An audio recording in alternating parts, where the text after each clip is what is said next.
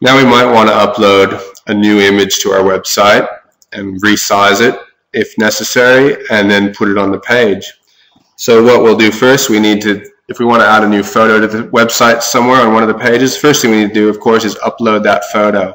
So we go to Content Manager, Images Manager, like we did for the logo, and again, we have to have a JPEG photo somewhere on our computer. It's often best to put it on the desktop, which is what we've done. So we go and browse, you navigate to where the file is on your computer. In this case, it's on our desktop already. So we found example photo here, and it can be named anything. It's always a good idea to name your photos with underscores in them and not using spaces or any odd characters such as exclamation points or commas or anything like that.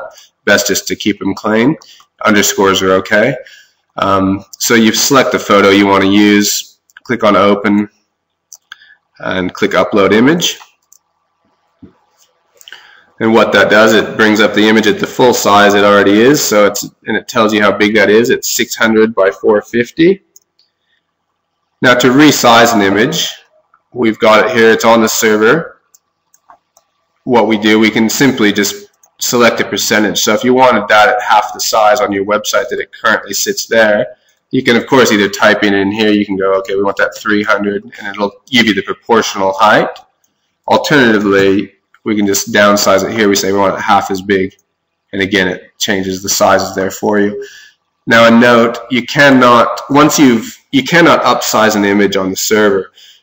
Once we make this smaller, we can't then go and change the size back to 600 by 450.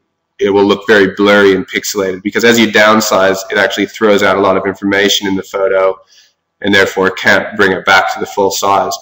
If you downsize and then need to upsize again, the best thing to do is just delete the image from the server, from the Images Manager, and then re-upload the photo and start again. So here we've uploaded it, and then we've decided we want it half as big, so we're going to save the image to the server. And you can see it's resized it, and there it is, and now it's on our images list. So again, if we when we go to Content Manager, Images Manager, there's our new photo. And again, if we wanted to resize it, if it was still too big, you can always pick a photo from this list. And to resize the image again, we could simply go, okay, we actually want it at 90% of that size. It's still just a little bit too big. So we pick 90%, save image to server, and again, it's just a little bit smaller. So there's that. So that's uploading and editing and resizing an image. And now we're going to place that image on the page.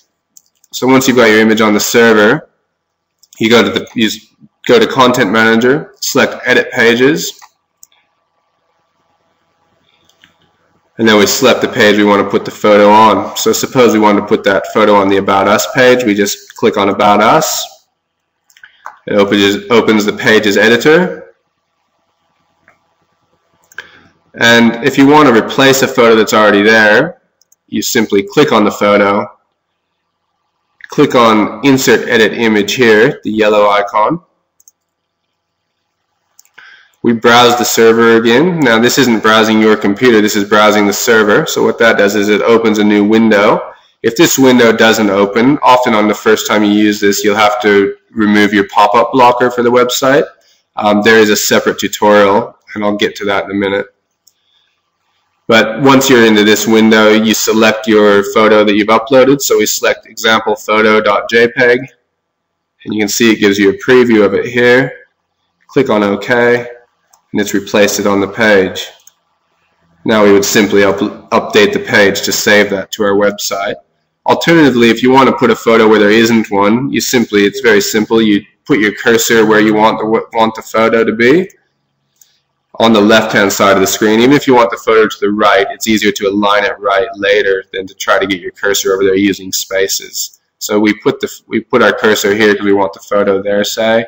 Click again on Insert Edit Image, browse server. Again, we'll put that example photo in, and we hit OK. And now there that photo is again if we were to want that. Now suppose we wanted it on the right-hand side of the screen. We'll actually delete this second one. But suppose we wanted this photo that was there, we want to move it to the right-hand side of the screen. What you do is you select the photo by clicking once on it, select Insert Edit Image, and the Align button here, this Align little menu, gives you a few options. Aligning left creates the text wrapping up around it with the photo to the left. If you select right, the photo will sit on the right of the page with the text wrapping up around it to the left. So we go right, and you can see it's moved the photo to the right-hand side of the page with the text over here. So now we just update the page, and that's added a photo to your website. And you'll see if we go to the About Us page now, on the live website,